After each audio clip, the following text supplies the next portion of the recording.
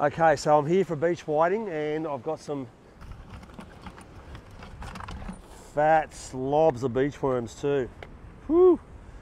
Slobs of beach worms. Look at that. Ugh. Ugh. Beautiful. Whack that in a bit of sand. About one worm, I'll get about 10 baits out of that. Oh, look at that water, a little bit discoloured too. So I'm gonna change that, quickly change that water and put some fresh water in there. Normally when that happens, it's usually a worm that's broken and it's seeping out blood and guts and so forth. So if you see that, I've put it in sand. In fact, you know what, I'm gonna put it in sand rather. And I'm digging down because I want that cooler sand. I don't want hot sand.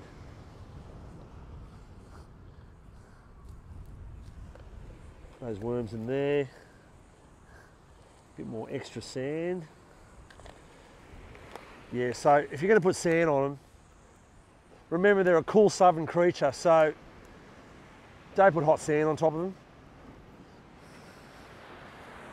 All right. Now I'm also going to put them in the shade a little bit as well. There you go, they're in the shade. All right.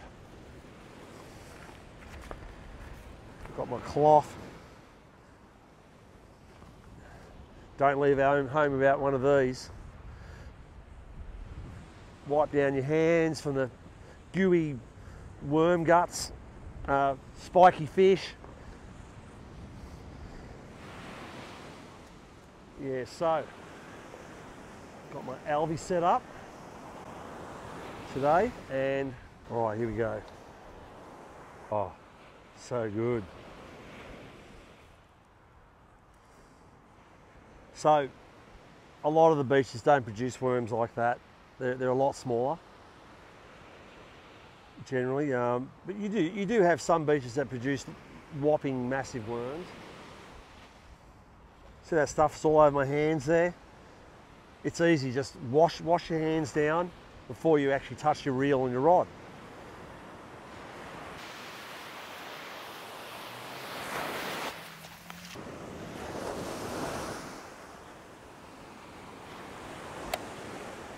I think my sinker weight's a little bit on the heavy side as well. I'm not saying you won't get fish on it, but I like to have something that's lighter, therefore it drifts more and looks more natural.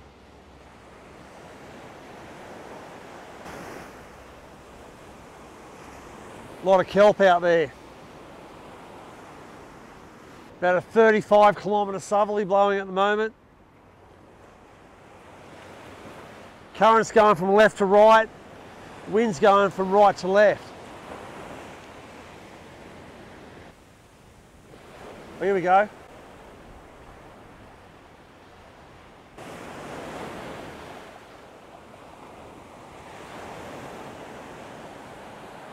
Something a little bit small.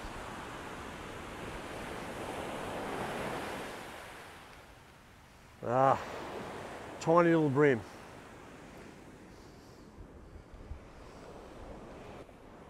It's like a Sydney Harbour bream on the sandbank. Actually, probably a bit bigger. Not saying you don't get big ones, of course you do, you get plenty of big ones. Anyway, first bite.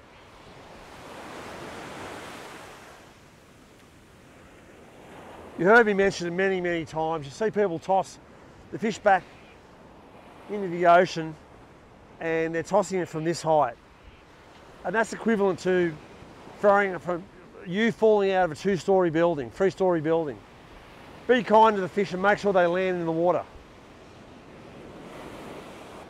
Oh, look at that beautiful worm.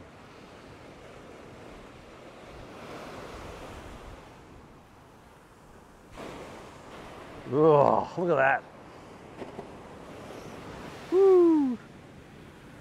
Smells a worm.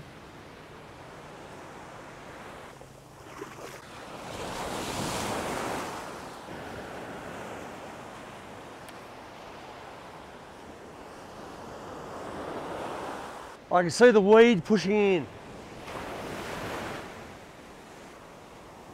Oh, here we go.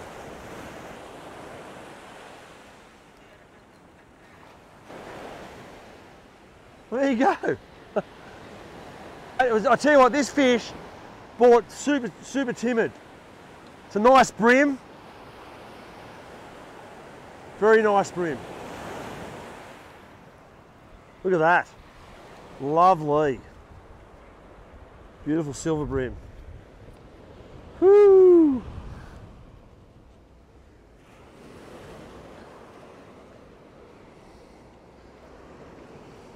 Weed. Beautiful brim. Fantastic. I reckon that would be in the vicinity of about 33 centimetres. That's in the bag, I reckon. So that brim bit like a stingray, very, very timid. Just started adding some weight on. Rod very slowly started loading up. But then the fight was much different. I'm going to get rid of this 1 ounce sinker. It feels like I'm using a house brick.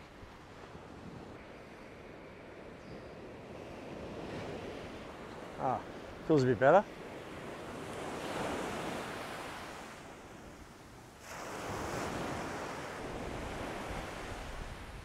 Here we go.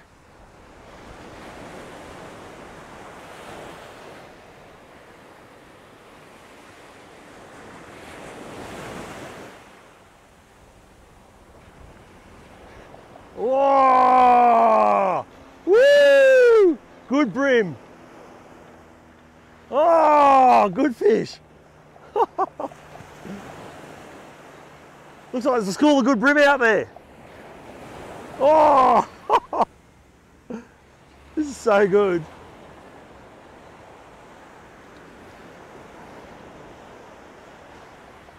Is that a double header? No.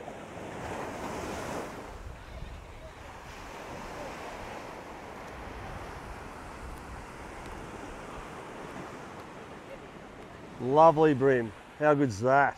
Even bigger. That is great. Woo! That is a really good brim. Yeah, I reckon that's a 36, more than 36, I'd say 37. That's a cracking fish. So good. If you look closely, very closely there, it's scoffed down both my baits as well. So I'll pick up that bit and I'll pick up that bit. And it's really messed up my rig. Beautiful brim. Very nice. 3 casts, 1 on the size fish, 2 beautiful brim. What a start. This is a good quality brim, eh? Wow, damn good brim. Okay, back out there. You know, you can judge by the amount of foam in that hole how shallow it is.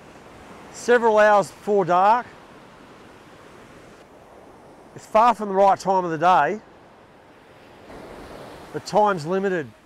The kelp's coming right into the hole now. Look at that, only in the last few minutes. The current's sped up.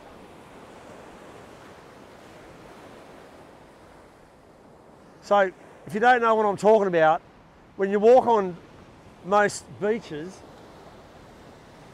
you'll find that there's a bit of kelp. It's that frilly sort of vegetation. And if you fish amongst it, it's very annoying. It gets caught on your line, because your line acts like a clothesline. And therefore, any weed that's floating around will catch on it. Look at this.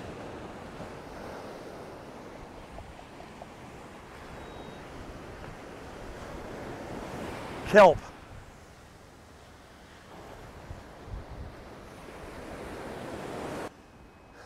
So this is not a fish, this is just kelp. So on the like here, you just got to take your time, wash it up. So you see the kelp in the wave, and you go, well, am I going to have another shot out there? And you go, well, look, I think I may not. You might only need to move a few metres. So you got like this weed here, that's the beach kelp, very common. This is like a reef kelp, like a reef weed. That's like a ribbon weed. So that's 3 different types of weeds. Literally hell for anglers, mate. I mean, look at all that weed that I pulled up. Those 3 species. The kelp, the reef weed, it's like a reddy weed, and that green stringy stuff, which is like a ribbon weed. Pain in the arse. Unfortunately, that's the life of a beach fisherman. And Sydney is notorious for its kelp and weeds and so forth, so. All right. Let's just move down here a little bit.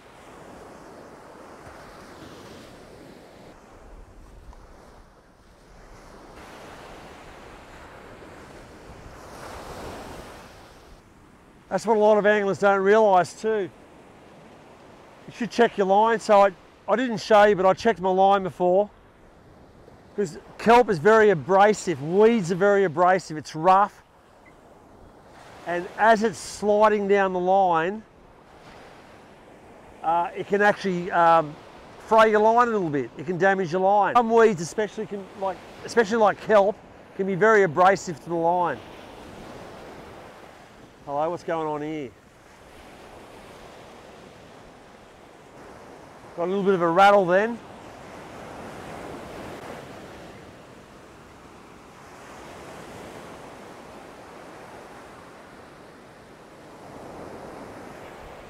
Oh, what have we got here? Another bream. Smaller fish, still a good fish, but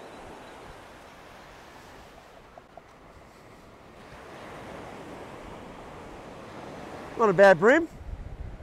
It's good.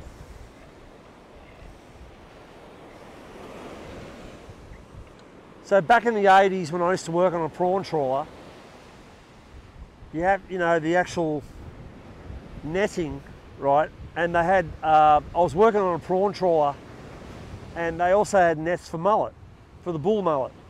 And the rings are about so round. So when you're pulling out the bream, so the bream are actually caught in the net, and as they're swimming, it's wearing out the back part of their fin. Okay, so the actual dorsal fin. And then what's happening there is that it wears it out and it doesn't grow back. I think that that's what happens there. So you can see that clearly, that little bit of a gap. So that may have been caught from a, you know, caused from a net. So bring in, you know, your opinions and tell me what you think, but that's what I've found. The smaller bream that I used to pull out of the nets when I used to work on the prawn trawler and used to work on the mullet boats as well, right? That's what actually happened. So when you pulled out the small blackfish, the bream, you know, that's what actually causes it.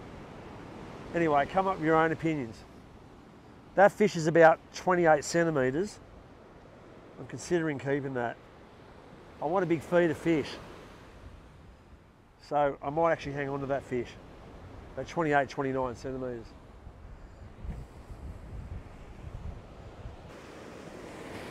Well, there's 5 casts, sorry. 1 undersized bream, 3 bream, and 1 clump of kelp. Pretty good. Now I'm reaching towards the end of my first worm. So that was 10, 12 baits.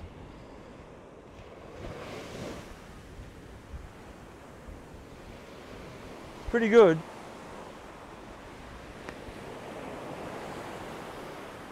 You know, you can pile on lots more worm, but for the anglers that well, you can pile on a lot more worm, but for the angler that's paying for their worms, it's not practical.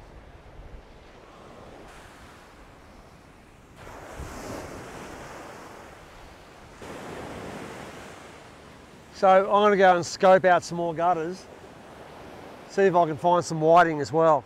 That'd be very nice.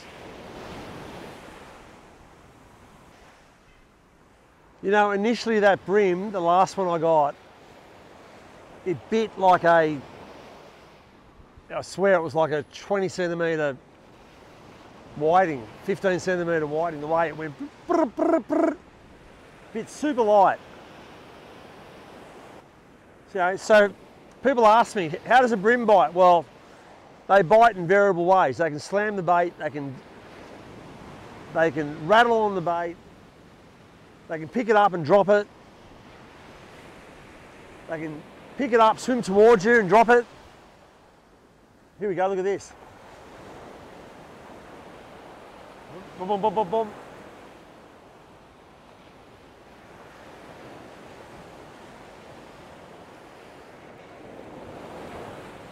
What have we got here?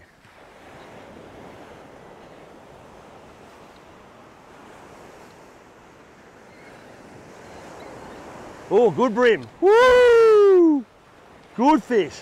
See how timid that fish was? See, you see how much time it took to load up my rod? Very, very timid fish.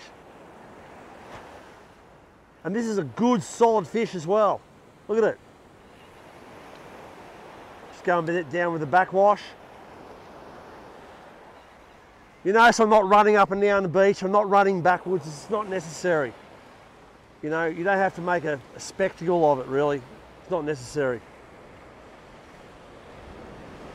You can lower your tip down, you can raise your tip, you can let out line, especially with your Alvey as well. Look at that, solid fish.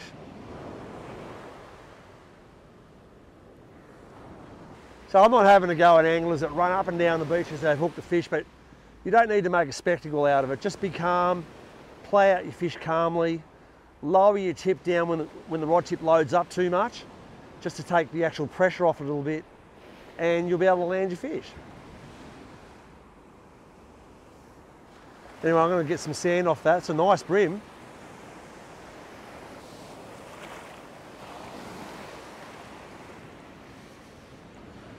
That is a good bream. Beautiful. Whoo! It's 35 centimetres easily. It's a good fish. In fact, let's just go back and measure it. Just quickly go and measure it. Oh, well, I wasn't very correct there.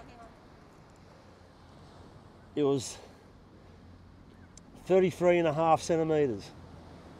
33.5. So, I mean, good fish. So I think the largest one's probably about 35 or 36, my bucket. So any bream that's over 30 is a good fish. Sorry, I made a mistake. I got that much, so that's the head of the worm. I got that much worm left from my first worm. I've already used 12 baits. 12 baits. So I'm probably going to get about 15, 18 baits out of one worm. Pretty good. So a lot of your worms that you catch aren't going to be that big. You know, that fat as well, you know, so. But don't take me wrong, I'm not putting on as much bait as what some people do, but I'm putting on a generous amount, you know, so. Wow, I am absolutely over the moon. 4 beautiful bream. And I haven't been fishing for that long. How good's that? Okay, let's get back out there.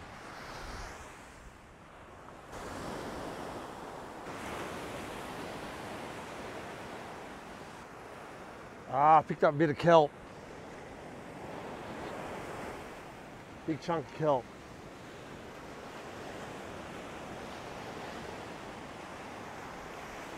Well, not a big chunk, but a decent chunk.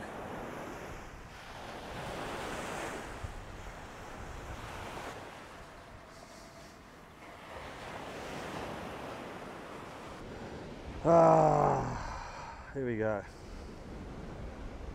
So you can see the rooting of it. You got torn off, or it just dies. You just get die-offs of kelp. And they just get old and they die and they get washed up with the current. Just to annoy anglers like me.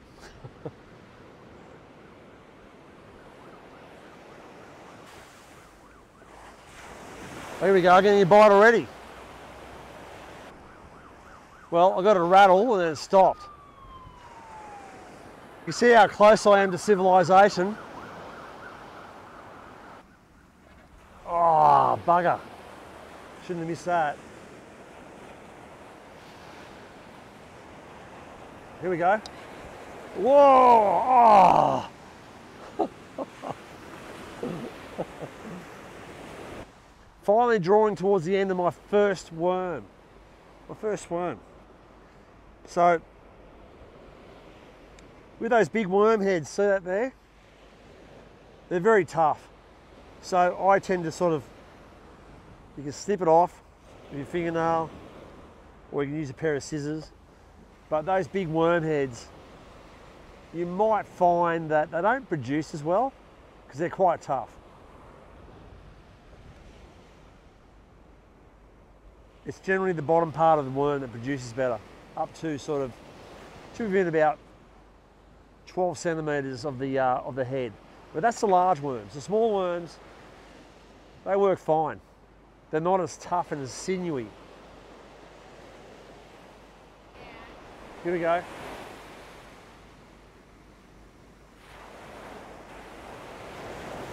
few little rattles.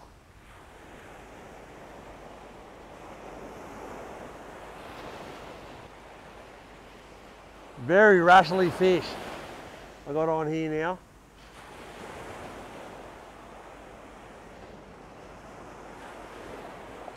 What have I got here? Small bream.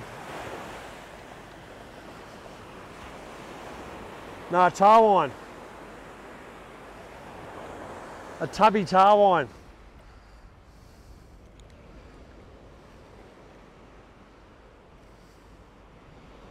I mean, at the end of the day, they only grow up to about, if you get a 1.5 kilo tarwine, it is an absolute friggin' monster. In fact, a 1 kilo tarwine is a good quality fish. That's like a 23 centimetre fish. Funny enough, it's legal. But I'm going to throw it back.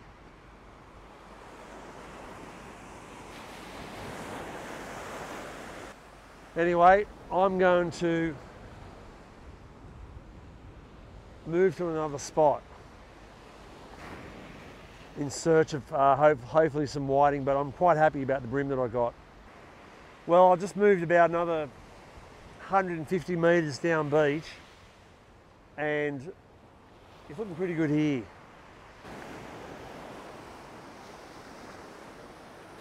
Oh, here we go, look, straight away nearly. Boom, boom, boom. Appears like the current's going the other way now.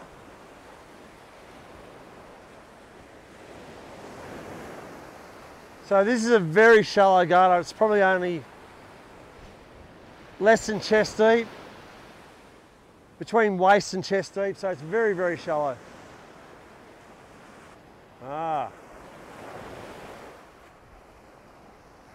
Went up the slack and I got a bit of a knock.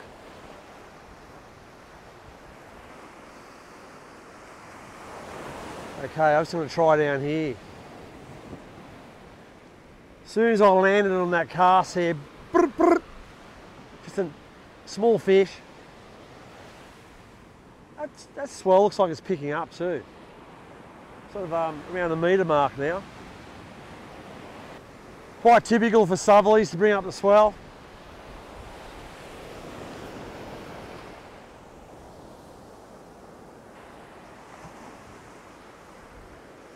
Those guys are right in the middle of that good gutter. I was wondering if I should have headed south or north. So that's the conundrum, see, there's a couple of guys just past me and they're in a nice gutter there. And further south, it's full of weed, or there's a lot of weeds, so I'm going to have one fish in close after this, and then I'm going to move again.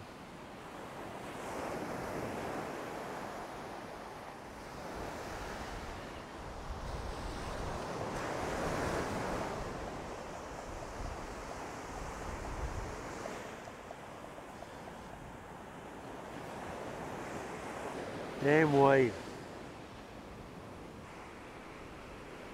So I was getting consistent bites before, and when you stop getting bites, you really appreciate the fact that you were getting bites before. So I'm going to have one more shot. I'm just probing out. I want to be thorough before I move. A lot of anglers have got greener pasture syndrome, and that means always looking for greener pastures. So just be thorough before you move. Scan out your hole properly.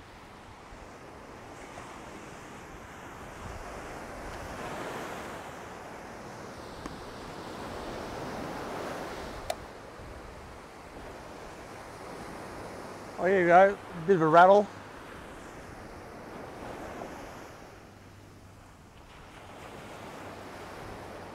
Small fish, but I think.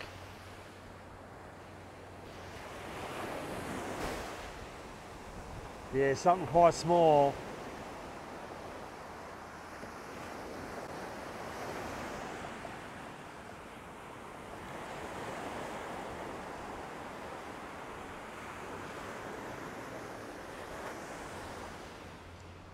Well, I found the whiting.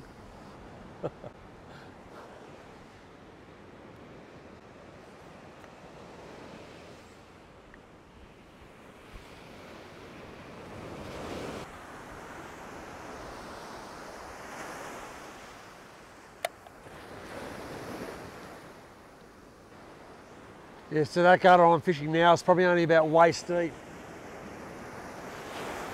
Very, very shallow. A few rattles again. Boom, boom, boom, boom, boom, boom. Small fish.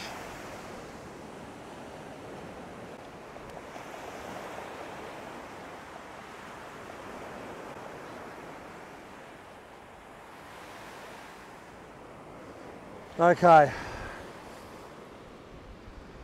Next size up, thank you, and I'll have a legal fish. You've got to be careful about going through too much bait too. It's very easy to go through a lot of bait with undersized whiting, darts, all that sort of stuff, you know. Lots of tiny rattles.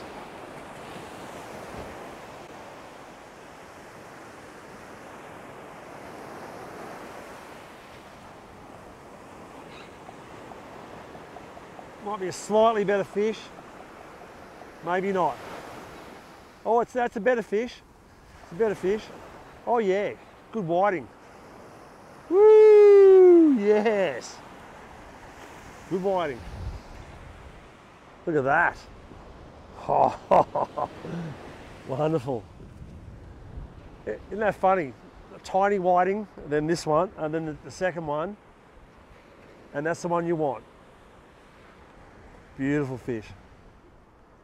About 35 centimetres.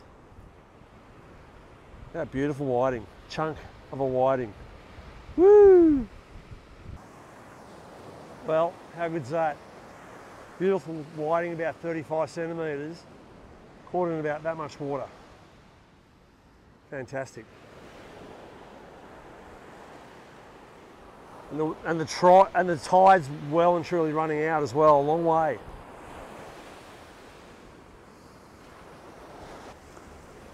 There you go, it pays to be thorough, doesn't it? I was about to move, in close, out wide, moved only a few metres to the right and the left and found one whiting. It might only be one fish, but can't go too far to the left because I've got a few anglers about 15 metres away from me, so I want to give them space. Here we go, just got a rattle.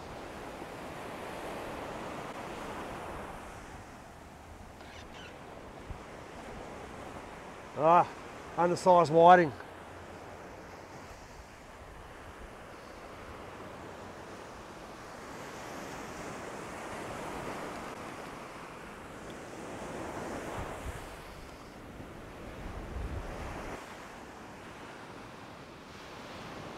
Gutter's probably getting a little bit too shallow. So it's not as easy as just moving from gutter to gutter, because you don't have the option of gutter to gutter sometimes.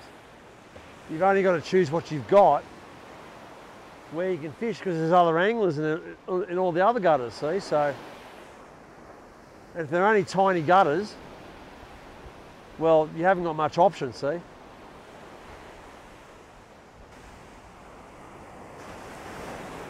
Here we go, here we go.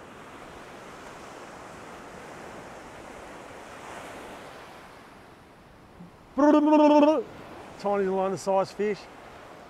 Oh,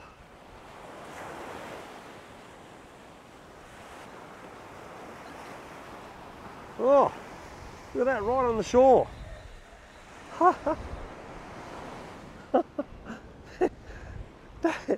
that was seriously. So there's the whiting, and there's the shoreline. It was that close to the shore.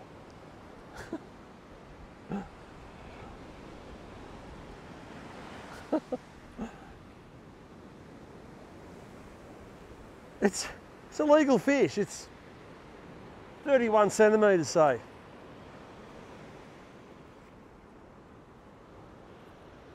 It's actually not a bad whiting. All things considered. You know, so, I mean, it's not a big whiting, but it's a reasonable whiting.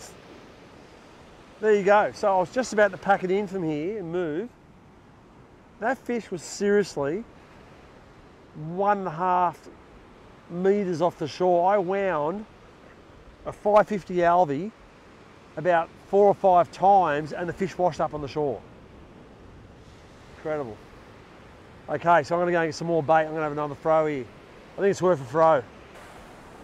There you go, 2 whiting and 4 bream.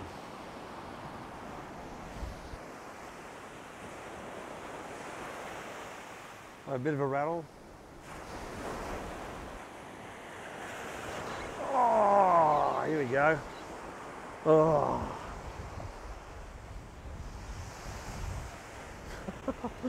Oh. It loaded up like a good whiting, but then it just didn't have the weight behind it.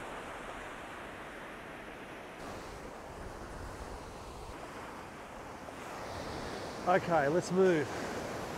Just got to try and find somewhere else. Slowly but surely I've accumulated a feed. So trying another hole again. Options are slim, but you just got to try and fish any little cavity you can. Tide's well, as I said before, tide's well on the way out. Now it's really on the way out. Probably about half tide out now. A lot of kelp in this gutter.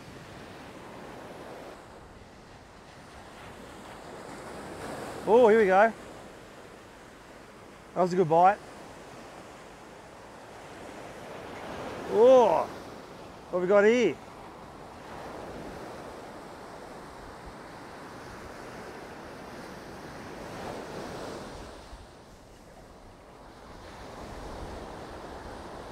Oh, good fish.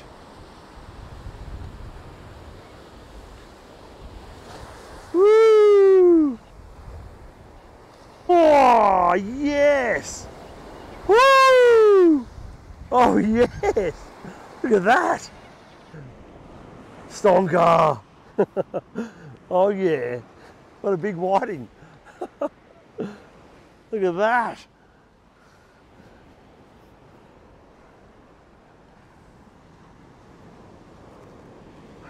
Geez, it went hard too. How awesome is that? What a surprise. Why, thank you very much. Look at this again. Look at that. Right, that bream. Well, you can see 2 baits in its mouth. What a pig. It ate both the baits. Again. One beautiful, beautiful whiting. I'm going to just quickly measure this up. Come over here. Let's just call it. So it's about 40 and a half centimetres. Beautiful whiting. I mean, okay, I can hear you saying, I know you caught bigger whiting, but I'm just saying for today, it's a good fish. Very nice fish. Well, that was friggin' fantastic. Here we go. What's this? It's had a tiny little rattle. Oh!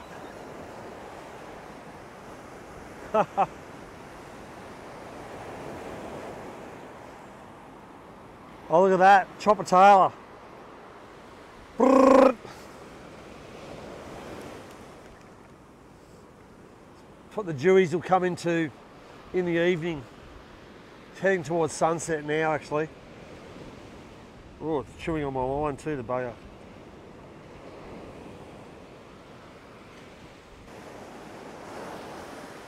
I'm going to have 1 or 2 more casts and I think I'll call it quits, I think. I'm very satisfied with what I got. 3 whiting,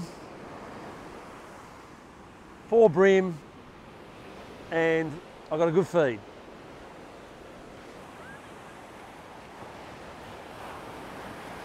Well, that'll do me, I think. All right, let's go back and look at the fish.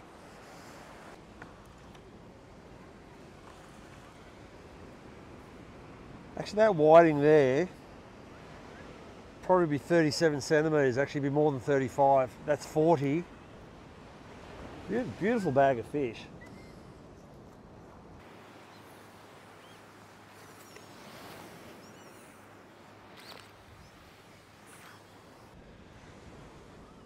Nice bag of fish, mate.